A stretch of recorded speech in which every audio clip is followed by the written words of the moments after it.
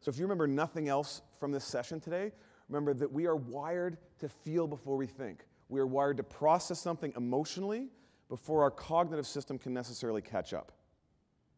So let's think about how that system functions when we're somewhere where it serves us. So let's say you're in the jungle.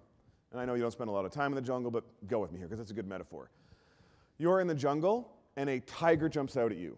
Within 85 milliseconds, your amygdala will sense the threat from the tiger and immediately cause a cascade of chemicals in your body. Blood moves to the major muscle groups, your heart rate increases, your breathing shortens, you're ready for fight or flight. In addition, the amygdala releases chemicals into your brain that reduces that working memory. It reduces your ability to think a complex thought.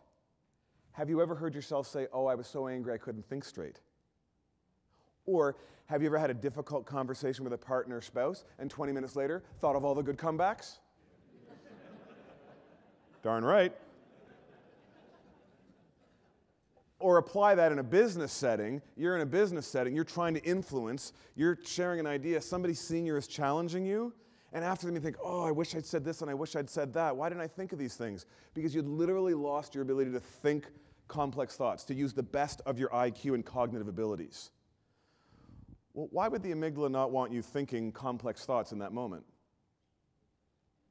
It's fighting tigers. You don't have time to think, gee, how can I best collaborate with the tiger? What was that engagement strategy that I learned? No, it wants you to react right away. When that happens, when the amygdala triggers, senses a threat, releases chemicals in our body and our brain, we start to move to a default behavior, whatever we've learned to survive.